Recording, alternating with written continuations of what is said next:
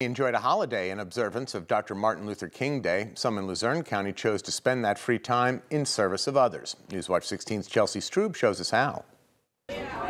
The sounds of snipping scissors filled this room here inside the JCC in Kingston as people are hard at work making fringe blankets. This event was all inspired by a similar event Kathy O'Donnell attended last year elsewhere in Pennsylvania. Same thing, JCC, NAACP came together.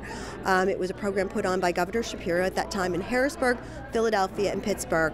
And I knew when I participated, the Valley with the Heart was the perfect place to bring it. This day of service is in honor of Dr. Martin Luther King Jr. and what he fought for during the civil rights movement. Everyone here together today and really bringing that true sense of unity and community it makes your heart kind of bubble up a little bit because you're just so excited to see that everyone has a great heart to give back to the community. The blankets that are being made here today will go to those in need at Ruth's Place and Keystone Mission in Wilkes-Barre. At a time where it's so gravely cold, these blankets are getting divided up evenly, and they are going to those two places today so that they can be used tonight. No materials are going to waste here. Volunteers who showed up from Penn State Wilkes-Barre will be taking the scraps to make cat toys to send to shelters. Things like this can't happen without our friendships and our partnerships.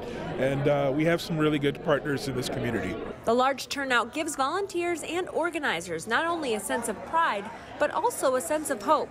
It means a lot. It means just being able to have a true sense of community and bringing people together just for the simple basis of, human needs and giving dignity back to people that may not have that opportunity or those resources to be able to do what they need to do. That showing their respect for the achievements of Martin Luther King Jr., as well as their hopes for the directions of the community in terms of how they want to serve. It's very reassuring to be here in everybody's presence. Organizers hope to make this an annual day of service here in Kingston. Chelsea Strube, Newswatch 16, Luzerne County.